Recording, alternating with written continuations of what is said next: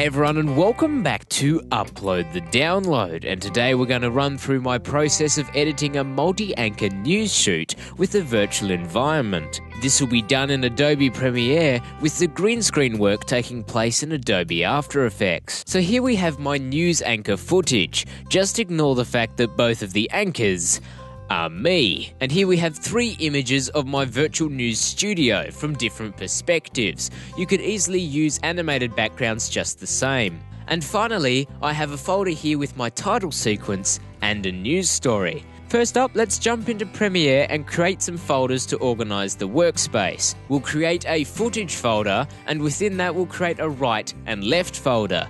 These are to help us manage the footage from each news anchor. Inside these 2 folders, we'll also create a used folder. Last but not least, we'll create a news stories folder and a media folder. Now I'm going to import all of my footage by dragging it into the footage folder in the project file browser.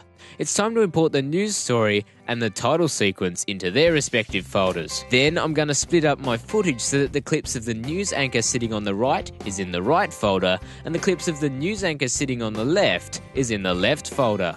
All of the 2-shot clips can stay where they are, unless you want to be better organised and have a centre folder as well. It's also probably a good time to save your project. Okay, let's get editing. I've renamed the video layers to better explain how I'm going to edit this up. Basically, for each perspective of the news shoot, we'll have a separate layer, as well as a separate layer for the news stories. Why we're doing this will become clear soon. Double-click on your first clip in the sidebar. Here we can use in and out points to select the start and end of the dialogue. Once you've selected what you're after, drag it onto the timeline. Since this clip is the center shot, we'll put it on the center video layer. Go through and edit your news shoot up. Left anchor goes on the left layer, right on the right layer, and the news stories on the news layer. Be sure to put each clip that you've used into its respective used folder. That way you don't accidentally use it again. When you're done, you'll have a sequence laid out something like this. Depending on how many news anchors you decide to have, you could have a pretty hectic timeline. The last thing to do before jumping into After Effects is to go into the audio mixer and adjust the volume levels of all the tracks, making sure that all of the videos are playing at an even volume.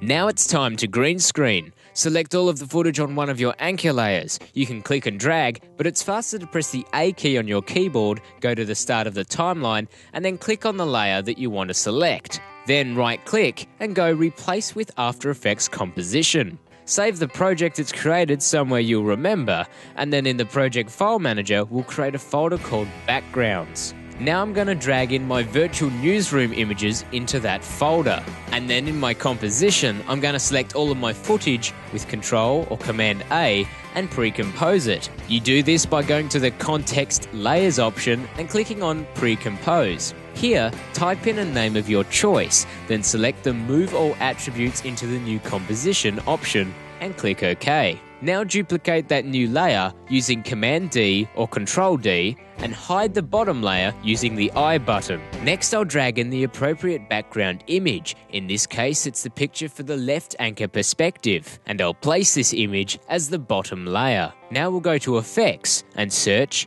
Key Light. Click and drag the key light effect onto your topmost layer. Using the color picker, select a section of your green screen from the video. To clean this chroma key up, let's change the view mode to screen matte and then go down to the screen matte options and adjust the clip black and clip white. I also add a negative 3 pixel shrink with a 3 pixel feather to smooth the edges up a bit. Last but not least, set the track matte of the virtual newsroom image to alpha matte. This basically means that the background won't show up unless the news anchor clip is playing.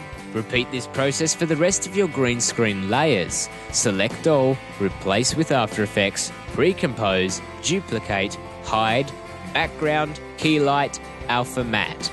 Once you're done, dive back into Premiere to finish the edit. I then drag the sequence that I've been editing in onto the new item sticky note. This will create a new sequence with our other sequence inside it. Here we'll put our title sequence and ending credits, a slight overlap and a crossfade transition, and then at the end, the music has an audio crossfade transition so it creeps in. And we're done. Render out your combined sequence and you'll get your amazing news production. Hello and welcome back to Amazing News. Damn, that's amazing. Indeed. For more news and amazing stuff, let's cross to the amazing story. This is an amazing news story, and here's some cake. Wasn't that amazing? I thought it was incredibly amazing. Exactly. That's all we have time for this episode. Thanks so much for watching. I'll see you all next time. Huh. Amazing. Anyhow, I hope you found this tutorial useful. Even if you aren't making a multi-anchor news production, hopefully you've learnt something from this tutorial. Thanks so much for watching, and I'll see you all next time. See you later.